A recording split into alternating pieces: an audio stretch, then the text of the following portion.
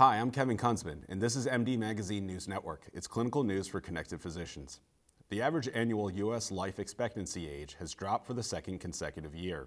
A new report from the CDC's National Center for Health Statistics found that the life expectancy in the U.S. population was 78.6 years in 2016, a drop of 0.1 year from 2015. It is the first recorded decrease in average U.S. life expectancy in 2 consecutive years since 1962 and 1963. The age-specific death rate for persons aged 25 to 34 showed the greatest jump, increasing over 10% from its 2015 rate per 100,000 population.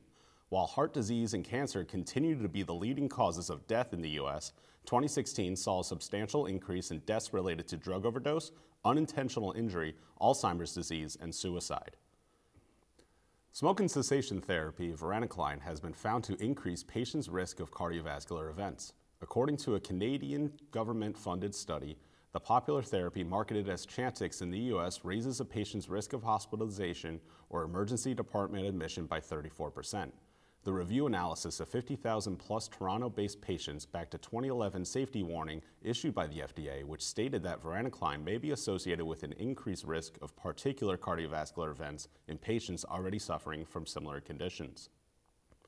A recently published study suggests that the most beneficial age for a one-time HIV screening in general population without identified risk factors is 25 years old. With current CDC guidelines recommending at least one HCV screening for U.S. patients between the ages of 13 and 64, researchers advise a supplemental test at age 25.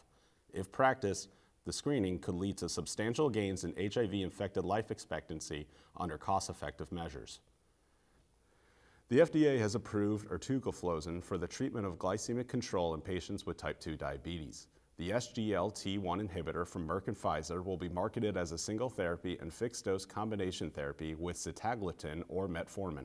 In comparison trials with a placebo-controlled population, Ertugliflozin reported greater reductions in average blood glucose, fasting plasma glucose, body weight, systolic blood pressure, and diastolic blood pressure. It is anticipated to be available in the U.S. market in early 2018. For these stories and more, visit us at mdmag.com. I'm Kevin Kunzman for MDNN. Thank you for watching and have a happy new year.